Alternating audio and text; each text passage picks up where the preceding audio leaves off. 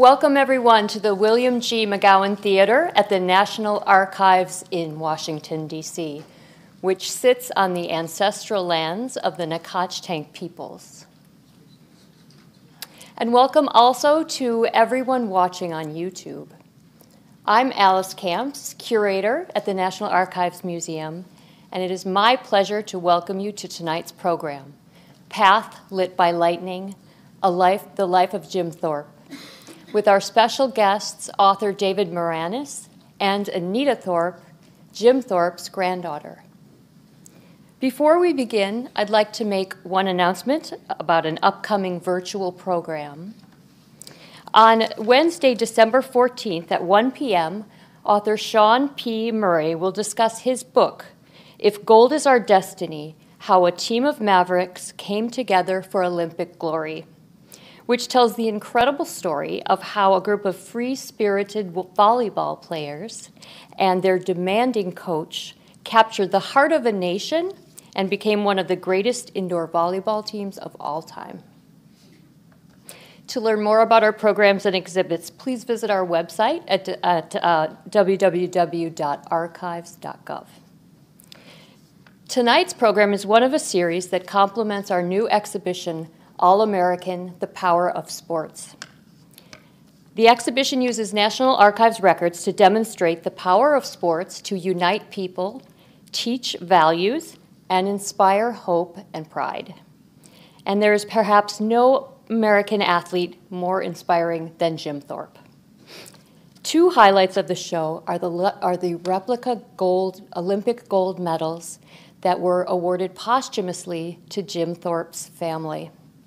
And the family has graciously, along with the Oklahoma History Center, lent them to us for our exhibition. I highly encourage you to visit either online at museum.archives.gov/all-American or in person here at the National Archives Museum. It's open in the Lawrence F. O'Brien Gallery through January 7th, 2024. Without further ado, I'd like to introduce our honored guests. Anita Thorpe, granddaughter of Jim Thorpe and daughter of Richard Thorpe, was born in Oklahoma and is a member of the Sac and Fox tribe. She began her work career by enlisting in the U.S. Army as a satellite/microwave repair technician. She met her husband in Darmstadt, Germany, and together they had two children, Dakota and Alec. She has worked for the state of Oklahoma for the last 20 years and is currently a contract procurement officer for the Oklahoma Military Department. She also serves on the Sac and Fox Gaming Commission and is a board member of the Oklahoma Sports Hall of Fame. David Maraniss is an associate editor at the Washington Post and a distinguished visiting professor at Vanderbilt University. He has won 2 Pulitzer Prizes for journalism and was a finalist 3 other times.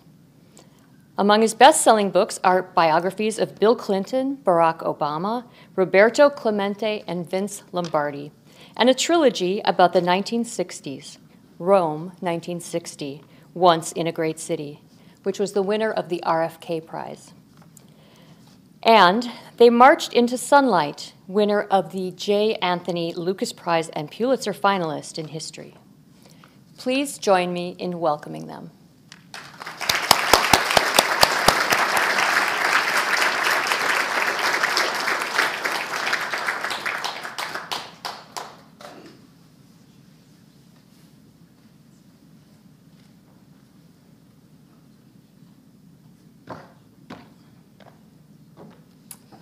Welcome, everybody. I'm Anita Thorpe. I'm Jim Thorpe's granddaughter. My father was Richard Thorpe. He passed away in 2020. He was the second to the last child. And I had another grandfather. His name was John Grass. He was a Methodist preacher, and Methodist preachers love to tell stories. So I'm going to tell a little story about my trip to Washington, D.C. This is my second time here. I was here, my first trip was here in September And everybody kept saying, well, take the metro. You know, that's how you get around this place. But in September, I was scared to death to get on the metro. I have where I work at, I have a first sergeant, and he assured me that it was an easy thing to do, and he encouraged me to go to the Arlington Cemetery. And so this morning, I planned my trip. I did the app, and so I leave the Hilton, and I go downstairs, and I was afraid to death. You know, I was afraid that I was going to get on the wrong train and never make it back. So I tell you what, the first thing I did is there's a series of gates, and you have to get through the gates. And I had this app on and it's the first time I used an Apple Wallet. So I'm walking, and I know I have to go through here. So I read in my app that all I have to do is use my phone, and sure enough, tap the phone, and the gates opened. So I proceed to get on my first metro train, and it reminded me of my granddad. So I stepped aboard the train. I sat down, and as soon as I sat down, I thought about my granddad, and I thought about the courage it took for each and every endeavor that he took. Going to the Olympics, being a star athlete at Carlisle, and you heard the term, doors open and close. One door open, one door closes. And I was reading David's book and sitting on the train today. It reminded me of reading the chapters. One door open, one door closes. And while I was sitting on the train today, I thought the courage it took my grandfather for each and one of the things that he accomplished in his life. The Olympics, being an all-star college player for Carlisle, being the first president of what is today the NFL. I love to watch sports. I'm from Oklahoma, and I tell you what, we have a lot of fans, college football fans in Oklahoma. OU, University of Oklahoma, and Oklahoma State. And so while I was riding that train today, I thought of my grandfather's courage. And if I could leave one bit of thing or inspiration for Jim Thorpe, for young and old, is to for everybody to have that courage in your life. When you're stepping on the platform to someplace unknown, that's what my grandfather had throughout his life, was the courage to step up on the platform for whatever event it was, and the strength. Thank you.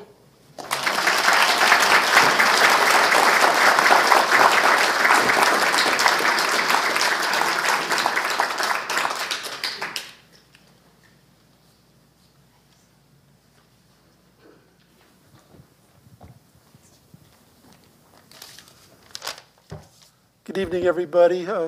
Just listening and looking at Anita is thrilling for me because, of course, I never got to meet her grandfather, but I feel like I'm doing that with her tonight. Thank you, Alice, for the wonderful exhibit that you're putting on. And thank you most of all to the National Archives. In this era, I can't stress enough how important archives are for searching the truth of history. In this book, as in all my books, I've used the National Archives for First in His Class, my biography of Bill Clinton, They Marched into Sunlight, the book about the Vietnam War, Clemente, about the great baseball player, Rome 1960, about the Rome Olympics, Barack Obama, my biography of the president, and A Good American Family, the story about my father and the Red Scare, and then Jim Thorpe. All of those books, I relied on this institution for much of my information, as well as archives all over the country. People have asked me why I decided to write a book about Jim Thorpe, and the answer is that 20 years ago, when it was first broached to me, I didn't think I was going to. I was on a book tour in Denver, Colorado, and a writer from the Oneida Nation in Wisconsin, my home state, came up to me afterwards, and he said, "David, I have your next book." And he handed me a sheaf of papers that said Jim Thorpe. And I politely said, "Thank you, Norbert. Jim Thorpe is a fascinating figure, but I've already got 3 books that I'm planning to write, and I don't take suggestions from anybody. It has to be something that I'm obsessed with myself organically." But Norbert Hill planted a seed that took a long time to grow, but it did. And about 4 years ago, I started thinking that this was a natural book for me. And I started to think of it as the 3rd book of a trilogy of sports biographies that transcend sports. The first was Vince Lombardi, who was not just a winning football coach in Green Bay, but an opportunity for me to write about the mythology of competition and success in American life, what it takes and what it costs. The second was Roberto Clemente, not just a beautiful ball player, but also that rare athlete. So many athletes are called heroes. Very few really are, and he was. His motto in life was, if you have a chance to help others and fail to do so, you're wasting your time on this earth. He lived out that motto and died with that motto, trying to deliver humanitarian aid to Nicaragua after an earthquake in 1972, when he heard that the strongman dictator of Nicaragua, Anastasio Somoza, was diverting aid. And Clemente said, "If I go, it will get to the people." And he boarded a plane that was overloaded and died in a plane crash. And then Thorpe, I consider the 3rd part of that trilogy. Of course, he was an athlete of unparalleled skill. It's really hard to compare athletes from different generations because of so many differences in training and diet and equipment. But Jim Thorpe did things that no athlete has done before or since. A trifecta of athletic accomplishment.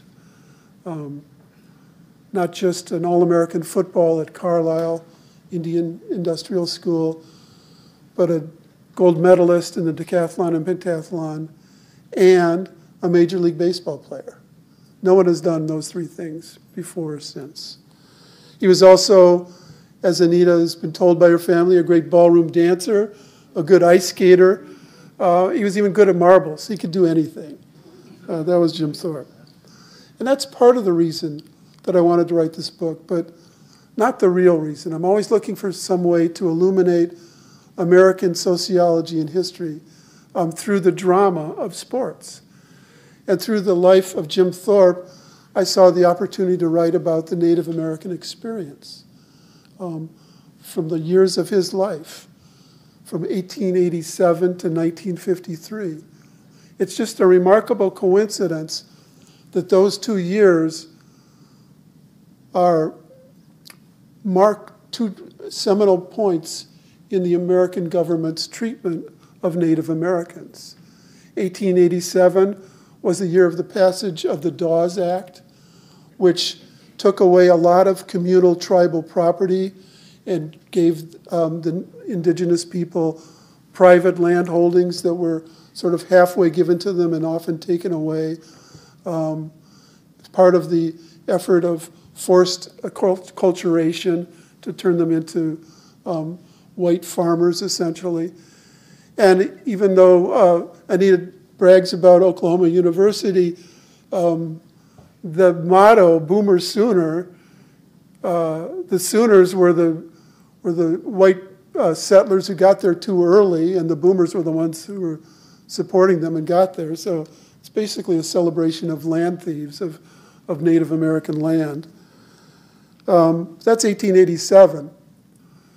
1953 was the year of, central year of detribalization, an effort by the government to eliminate Native American tribes, which lasted for over a decade, but luckily it was redone. But that's the year that Jim Thorpe died.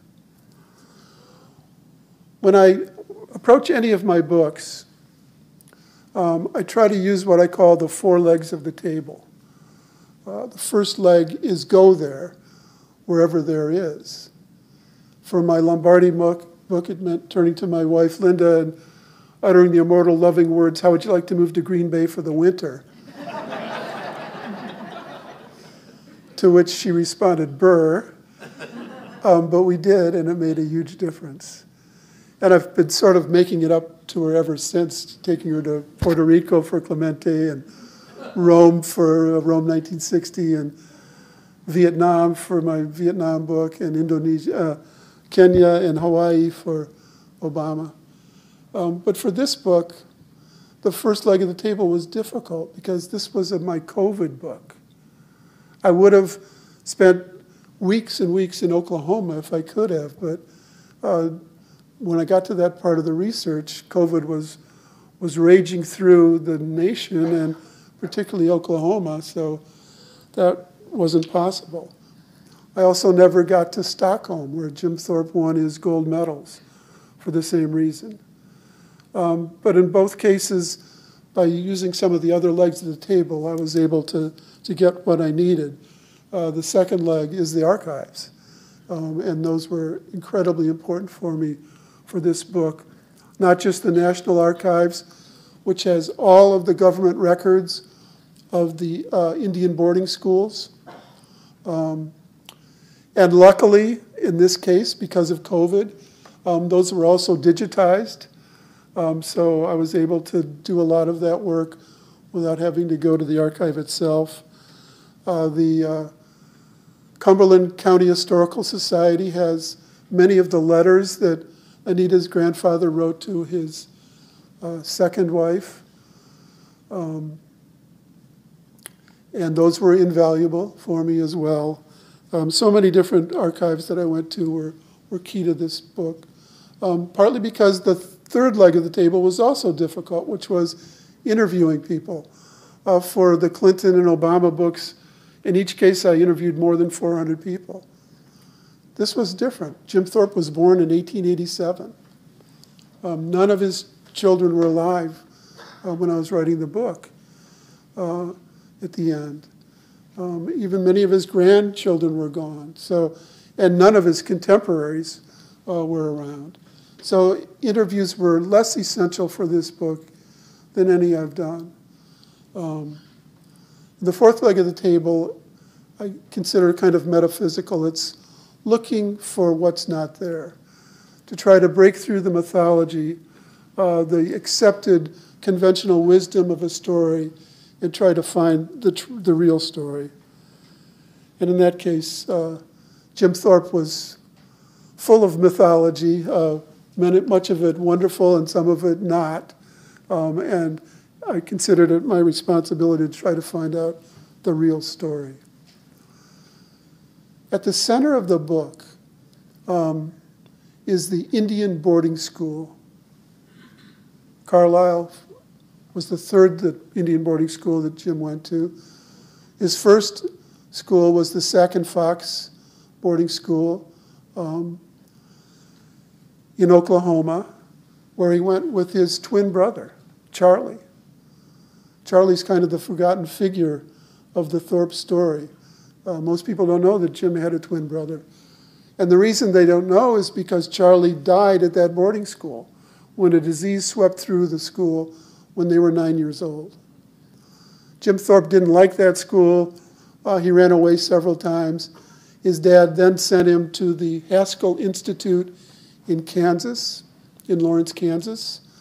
That's where he gained his first inkling of his future, watching the Haskell Institute football team, and an Oneida Indian from Wisconsin named Chauncey Archiquette became Jim's first hero, the star of that team.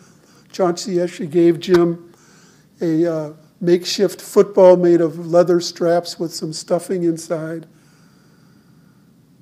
And from there, at age 15, almost 16, Jim Thorpe's father, who really didn't want him around, Jim Thorpe's dad, Hiram, was a really fascinating character, kind of a difficult personality.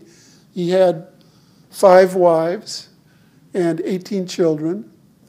And by the time Jim was 15, his 5th wife didn't want Jim around, so they sent him up to further away, to the Carlisle Indian Industrial School in Pennsylvania. It's amazing to me to see a document that says when Jim Thorpe arrived, he weighed 115 pounds and stood 5'5", age 16. And then only a few years later, he's that dynamic, electric, magnetic presence that you can see on the cover of the book. So he had an incredible growth spurt.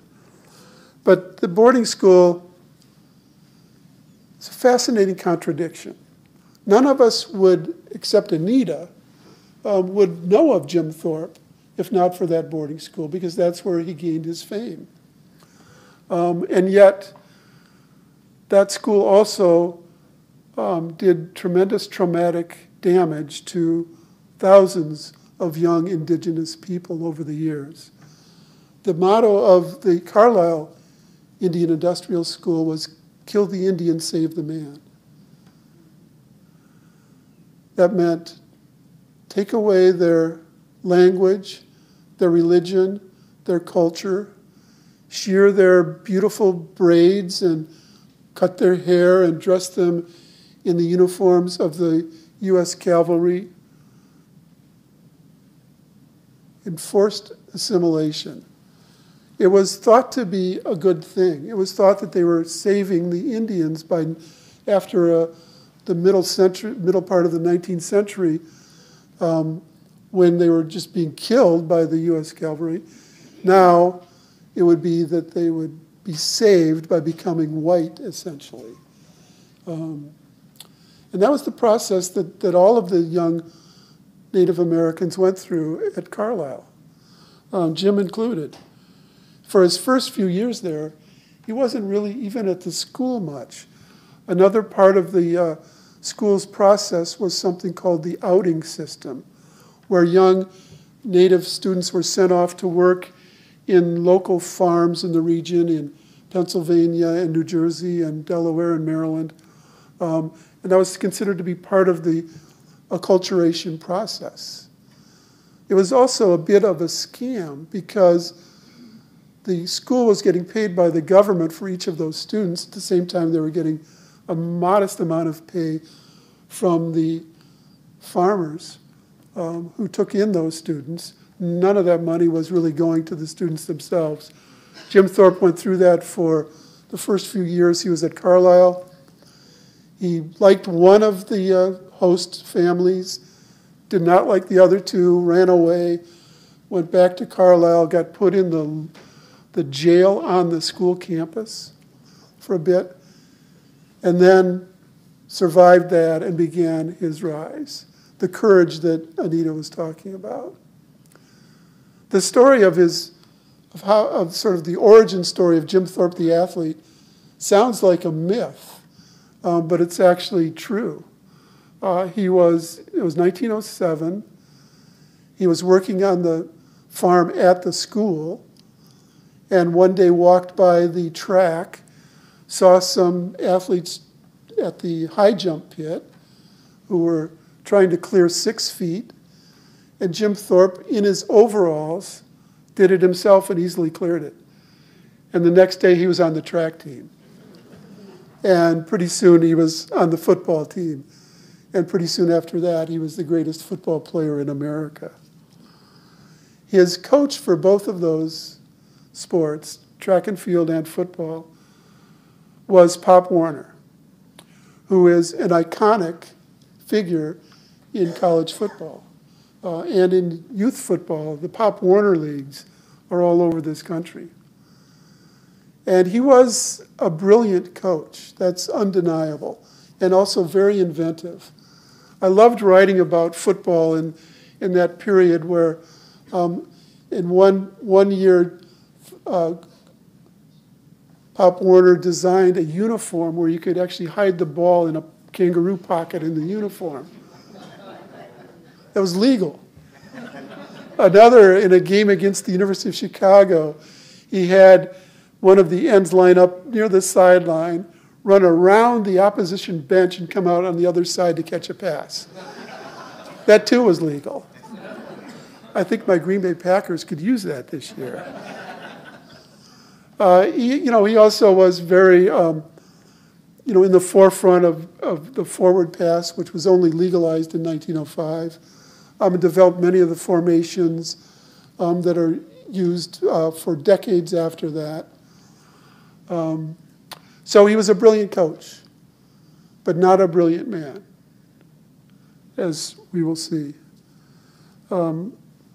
After Jim Thorpe led them to great heights in 1911, he was ready to go to the Olympics. He was also the star of the track team. And he could do everything in track, just like he could do everything else. There was, in the competitions that he was facing, there were no decathlons, in head-to-head meets with the other schools, Penn and Syracuse and Lafayette and Lehigh. But he would compete in 5 or 6 events and win them all. There's another story that's partly mythological, that at one point he and Pop Warner, his coach, and a brilliant little long-distance runner named Louis Tawanama arrive at the train station to compete against another team. The opposition coach meets them and says, "Where's your team?" And Warner says, "It's right here. It's these 2 guys." It wasn't true. There were actually many more players on the Carlisle team, but all they needed were those 2 to win most matches.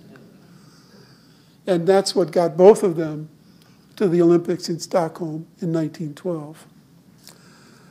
And Jim Thorpe was the brilliant star of those Olympics. In 2 weeks, he competed in 17 events. 2 individual events, plus the pentathlon, which is 5, and the decathlon, which is 10. And he won 2 gold medals doing that. And again, it's hard to compare athletes from different generations. And it's hard to compare decathlon. Point systems always change. But Jim Thorpe won those events by a larger margin than anyone has before or since. He also won the decathlon with another sort of semi-myth. Before one of the events, he couldn't find his shoes. The story is that they were stolen. I'm not sure that that's true. I couldn't find any documentation of that. But in any case, he couldn't find his track shoes. So he and Pop Warner scrounged around and found 2 sets of 2 shoes with cleats that were different sizes. So he had to literally wear 3 socks on one shoe and 1 sock on the other to compete, and he still won the event.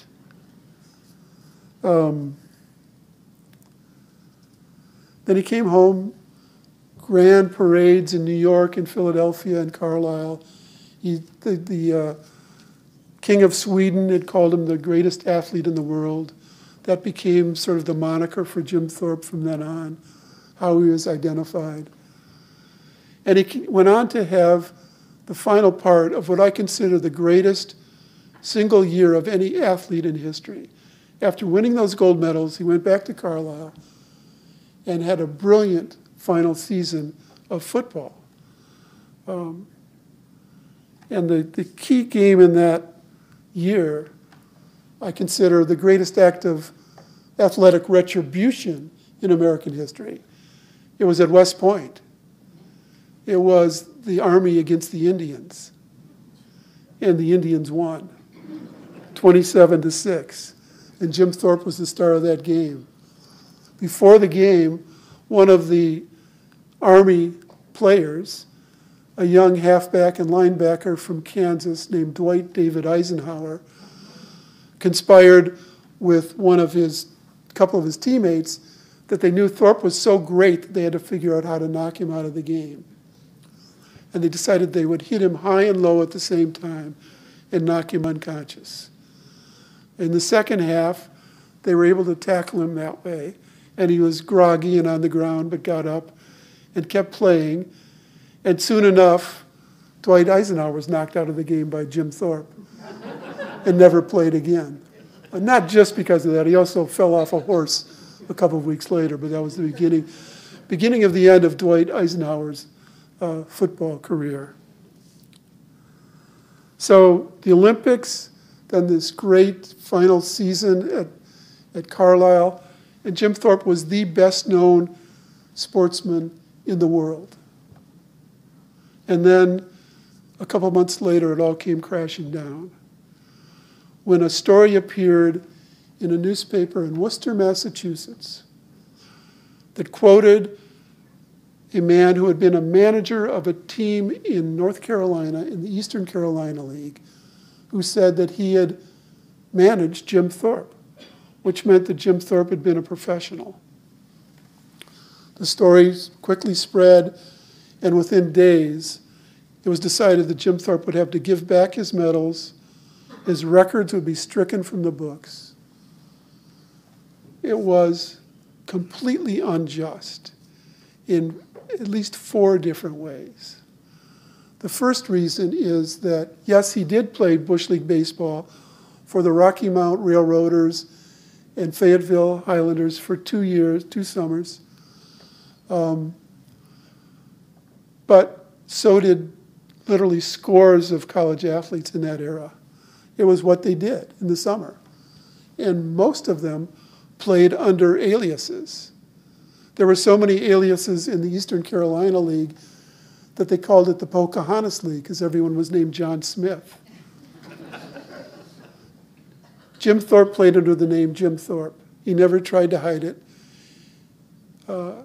His name was in the papers in North Carolina, from Raleigh to Charlotte to all the small towns, for 2 summers as he played as a pitcher and first baseman and outfielder.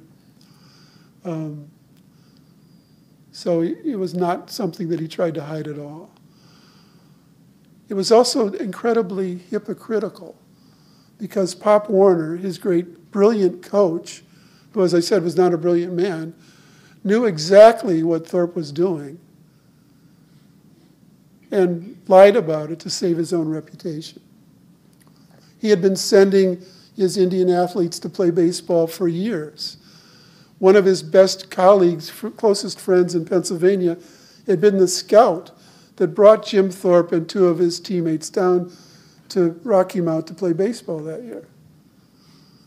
And yet when the story broke, Pop Warner said he didn't know anything about it, denied it, to save his own reputation. As did the superintendent of Carlisle, Moses Friedman, who I have documents of him writing letters to Jim Thorpe saying, I don't want you playing baseball. And then he said he didn't know about it.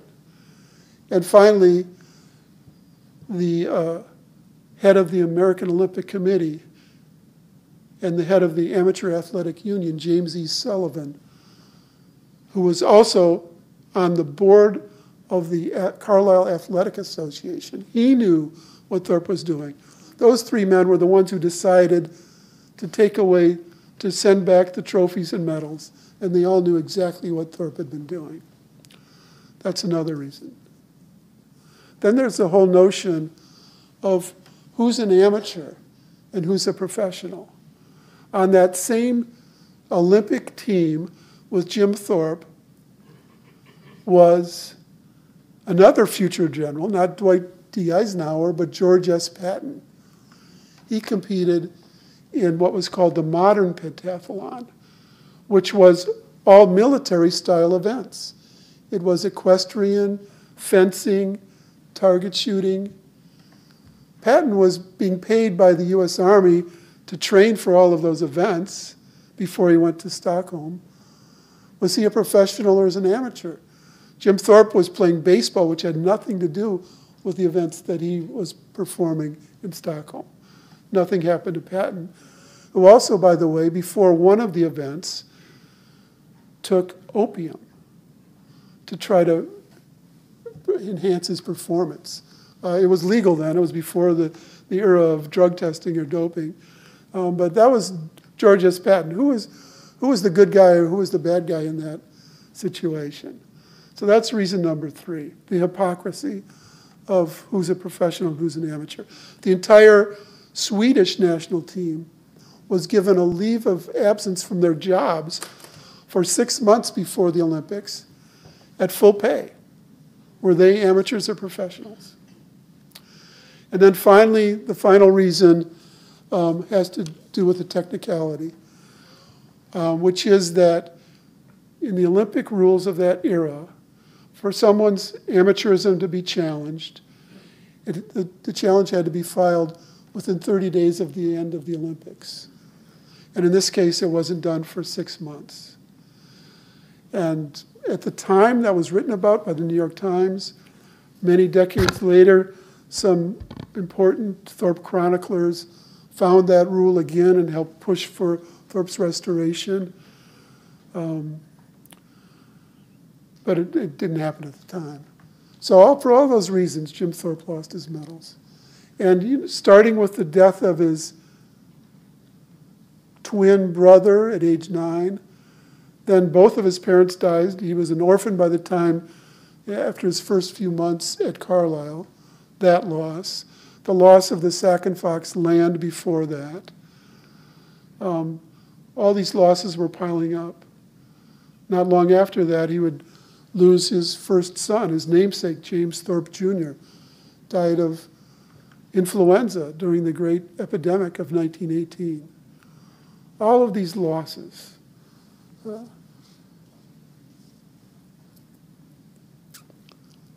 The medals were just part of that, sort of a whole life of loss, but of keeping going no matter what. The courage that Anita talked about.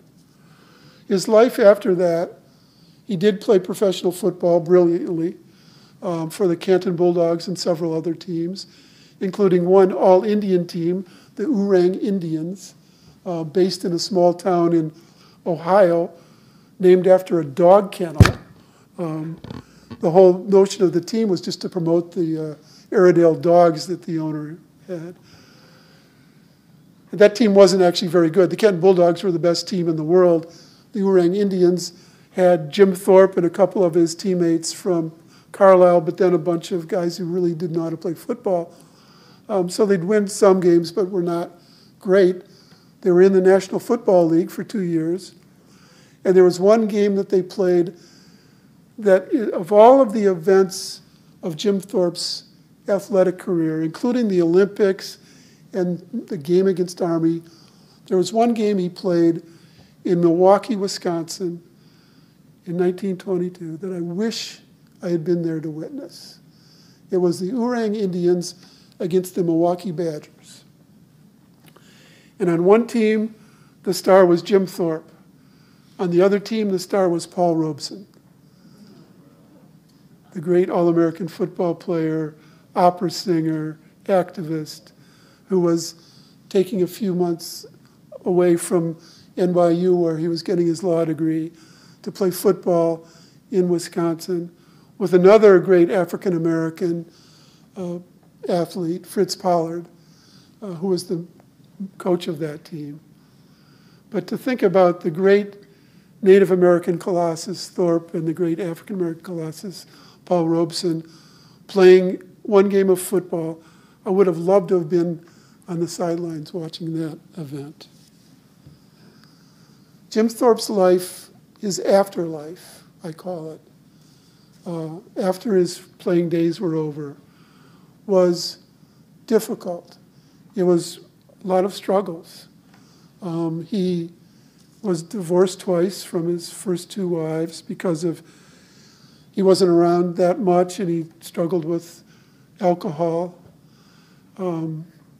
His 7 children, 3 from the first wife and 4 from the second, including Anita's father, Richard. Didn't see him that much when they were kids.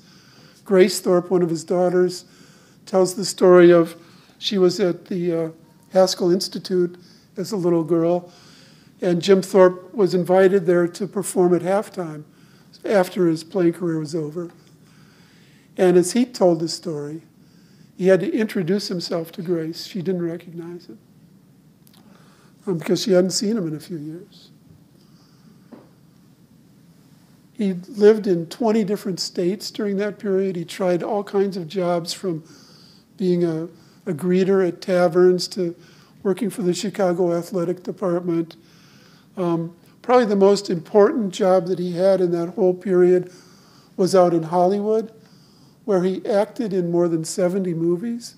Acting in quotes, he was an extra in many of them. Sometimes they would bill with Jim Thorpe and you could barely find him in the movie. But it was very important for another reason. It's where Thorpe was able to really emphasize his Native American heritage and sort of find his identity again after so many losses. There were about 200 or 300 Native Americans who wanted to be in the studio industry. There were many Westerns being made. So many times the Westerns would have white people with war paint on, pretending they were Indians. And Jim Thorpe was the leader and spokesperson for those Native Americans, saying, you should hire us, we're the real thing. And also fighting against the negative stereotypes that were in so many of those movies and were something that Thorpe had to deal with throughout his life.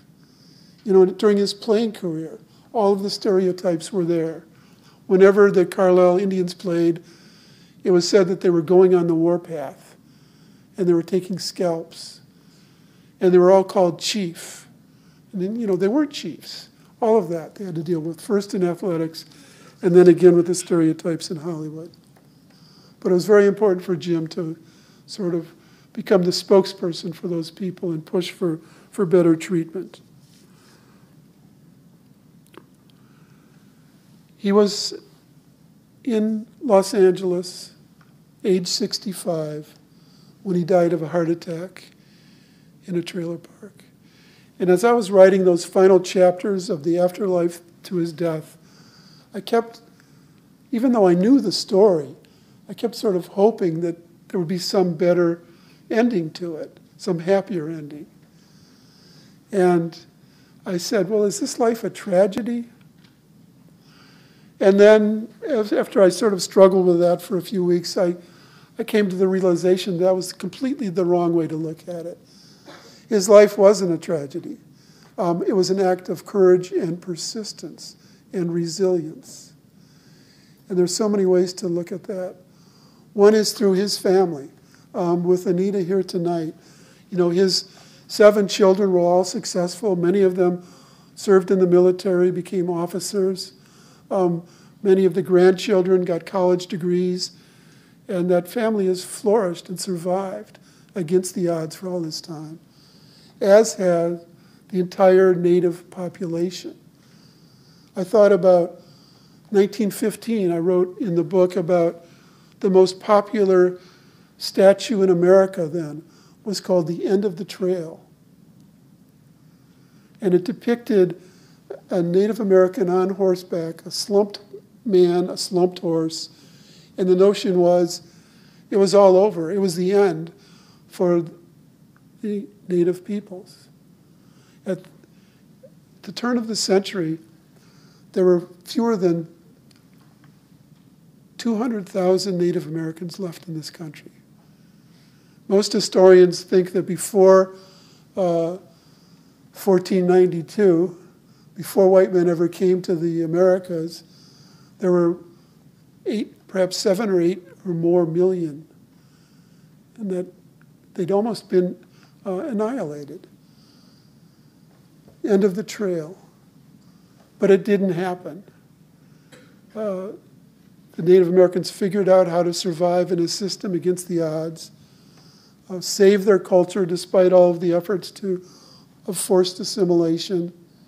Now there are several million Native Americans in this country again, still facing horrible obstacles and mistreatment, but surviving and persisting. And I think that Jim Thorpe came to emblemize that in so many ways. And that's sort of the way I came to think of Jim Thorpe in the end of this book. Sort of redemption at the end of the road. There's another story, unfortunately, about Jim Thorpe being restless even after his death, in terms of where he's buried and how that all happened. But I'll save that for the questions period. Thank you very much, and I'm happy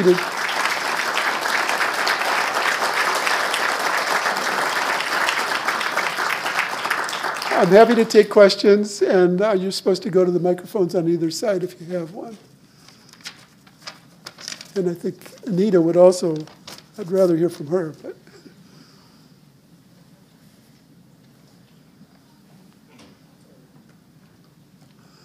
Watch the steps.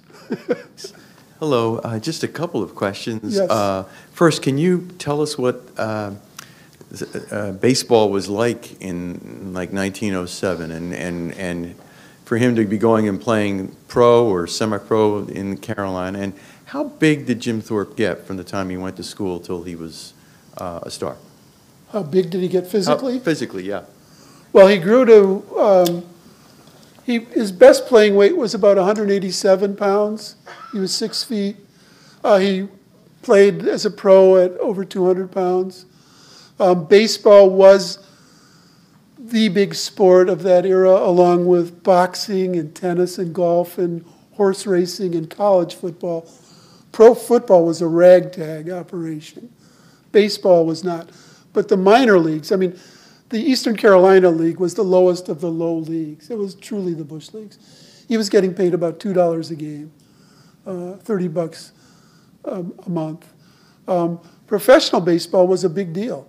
And when he got to the New York Giants in 1913 to play Major League Baseball, I mean, they were champions. They had John McGraw as their manager.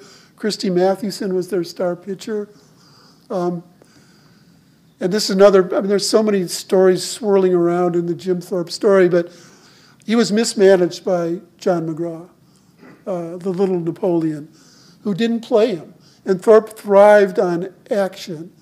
And he never got a chance under McGraw, who would sit him on the bench, send him to the minors, bring him back, not play him. Finally, in 1919, he was traded to the Boston Braves, and he was great. He was leading the league in hitting most of the year, up there with Ty Cobb, competing with his crosstown rival Babe Ruth, for the Boston Red Sox. That was his one great year. And not just myself, but several baseball historians think that if he'd been, baseball was new to him at that point. If he really had the chance to play more, he could have been a very good, not as good as he was in football or track and field, but a very good baseball player. Thank you. That was a fascinating talk. I can't wait to read the book. Tell us about the title. Yes, of course. Path Lit by Lightning. When Jim and Charlie were born on the North Canadian River in Oklahoma in May of 1887, there was a thunderstorm that night. And it's often translated as, it's Wathohawk. It's often translated as Bright Path. But I saw a translation that said Path Lit by Lightning. And that's so much more illuminating that I just, as soon as I saw it, I said, that's the title of the book, is Jim Thorpe Followed a Path Lit by Lightning. Great title. Thank you.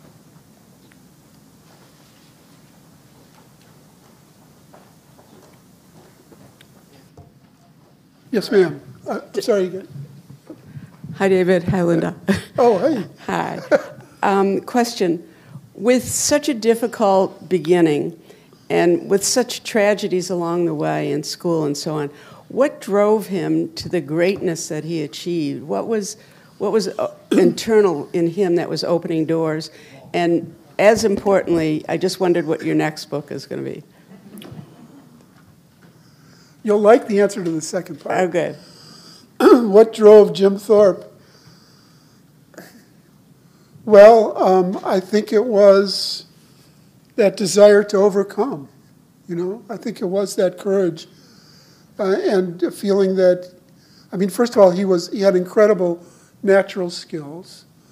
But that, again, is also a stereotype where people often impart to minority athletes that they're just natural and they don't have to work at it and train. That was said about Jim Thorpe, that he didn't train before the Olympics. That's complete baloney. He did. He was also very advanced in his training. He was a visualizer. He could think about something, visualize how far he had to jump in the broad jump, and then do it. Abel Kiviat, one of his teammates, said that he'd never seen anybody like Jim Thorpe who could watch someone perform and then do it better than they did. But I think his drive was an effort to overcome the obstacles that were presented to him. He himself said that when he got back from his outings at the farms, the school didn't promote him to the class he thought he deserved to be in. And he said to himself, I'll show them. I'll become the greatest. And that was part of that motivation that so many people who rise in any walk of life have, to show somebody and the rest of the world what they can do. And as for my next project, I've written books nonstop for 30 years, and we're taking a gap year. Thank you. At least that's the idea. Linda said I could write one big story, which I'm planning. Linda's going to write a story? No, she said I can. She's already a great story. Yes, sir. You implied you wanted this question, what happened to his body? And also, given that you couldn't talk to him or people who directly knew him, what's the one piece of documentation you were so desperate to get but you couldn't get? Well, the story of his body is that after he died, he was brought back to Oklahoma. There was a Sac and Fox ceremony taking place. His third wife, Patsy, who was a character, to put it mildly, interrupted the service, the ceremony, took his body away, and then essentially tried to sell him to the highest bidder. That's a little harsh, but she was unhappy with what Oklahoma was going to do in terms of building a mausoleum and so on. So first he stayed in Shawnee for a while, then was taken to Tulsa, his body, and then finally Philadelphia. And this story sounds impossible, but it's true.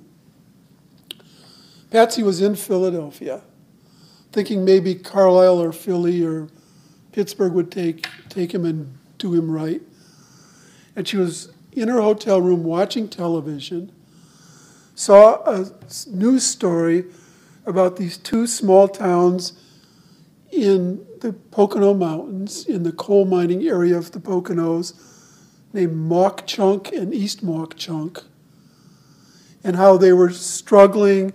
They'd lost their tourism, they'd lost the coal, they were looking for a way to survive. They were having this nickel-a-day program to try to raise money for economic development. And she had a brainstorm. And she went up there, and I sort of compare her to Harold Hill in The Music Man. She went up there and said, if you build a proper mausoleum and park for Jim Thorpe, I'll also get a college up there named for Jim Thorpe, a hospital. Maybe the pro football will build a Hall of Fame there. I'll even have a teepee-style motel there for if you merge and change your name to Jim Thorpe, Pennsylvania. So they did. They didn't get anything except his body and the nice little park and the mausoleum and his bones. But that's where he is. And he's been there, a place that he never stepped foot in his entire life.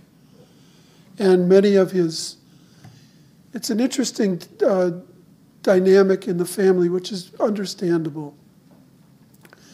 His daughters, who were 2 steps removed from Patsy, didn't have the same difficult feelings about her that her sons, including Anita's father, did. The daughters were okay with this. As a matter of fact, one of them went to Mauch Chunk and East Mauch Chunk with Patsy, Charlotte. But the sons never liked it. They thought he belonged back in Oklahoma, in his homeland. And there was a long fight over that. It went to court. The sons sued, and they won the first federal court, and then it was overturned by the Court of Appeals, and the U.S. Supreme Court basically let the appeals court stand. So legally, they can't get him back to Oklahoma. It would only be by force of moral suasion that he could go to where he wanted to be. His son said that he often told them that he wanted to be buried in Oklahoma. And that process was on the way when Patsy interrupted it. So there he is. I mean, I've been up there. It's an interesting little town. I hold nothing against the people there. But in my opinion, it's not where, but in my opinion, it isn't important. It's what the Sac and Fox people think, and they would like him back.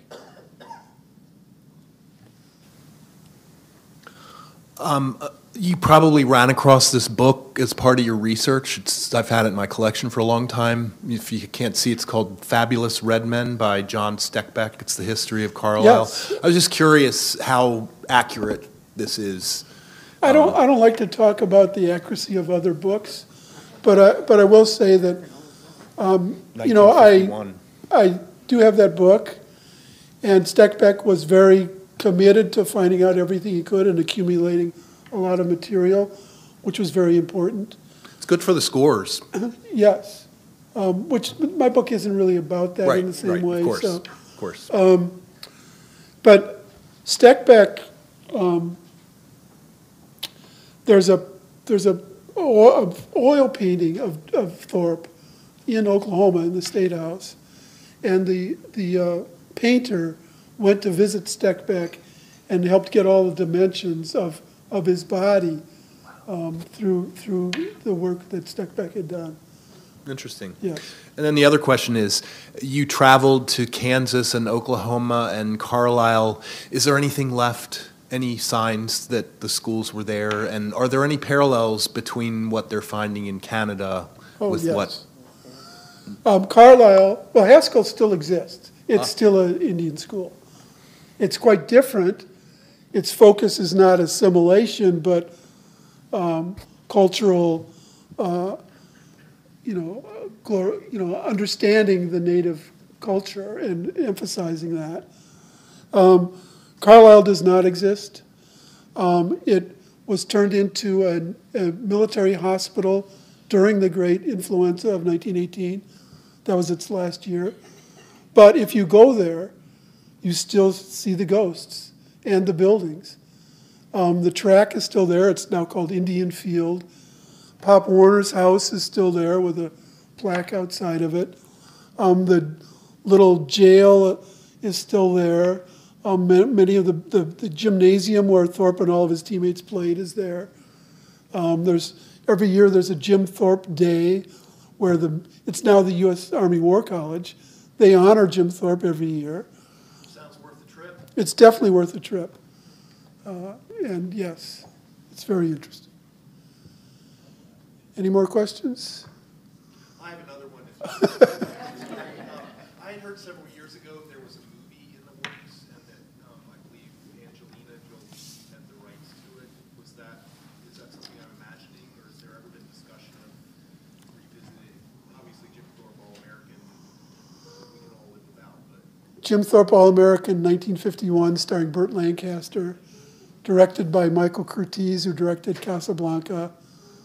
A sympathetic movie, but wrong in almost every respect. Including the fact that the opening scene in Anita's Oklahoma shows the San Gabriel Mountains of California in the background. But more than that, Pop Warner is the narrator and hero of the movie, in a sense, and he shouldn't be. Angelina Jolie is not involved anymore. There very well could be a movie. It'll be directed by a Native American. It will have an entire Native American cast and crew. And that's about all I'm going to say right now. Well, my line is that all of my books are in various stages of not being made into movies. So I'm not going to say any more, but who knows? It could happen. Thank you very much, everybody.